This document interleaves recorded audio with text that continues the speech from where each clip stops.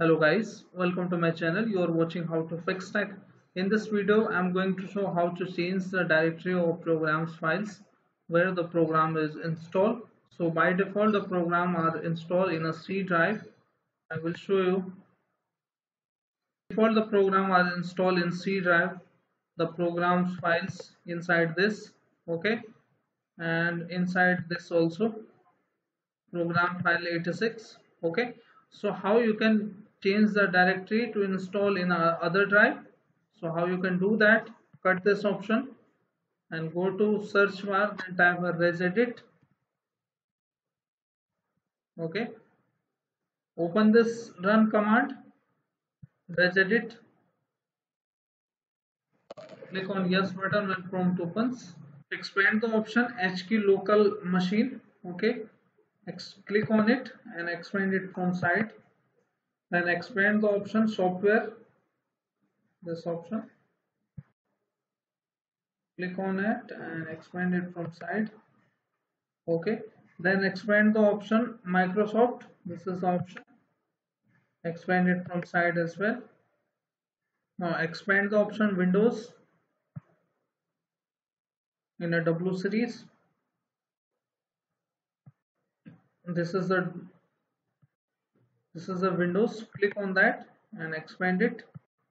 Then expand the option current version. Click on that, okay. You can also expand that option, but you need to click on the current version. Now on the right side you should see the directory path here, okay. You can see here, okay, programs files dir. Right click on it, click on modify, okay, or you can directly double click on it and change its directory to D or the letter you want to give, like D. If you want to install all the programs in D drive, you can choose that and click on OK button here. In the second option, you can also choose this option, program 86. Right click on it, modify, and also change its directories, D drive, okay, and then click on OK. Now all the programs will be installed on a D drive. The name is, you can see here, program files. And so after that you need to restart your system, okay. You just need to restart your system. Your all the program will be installed on a D drive after the restart, okay.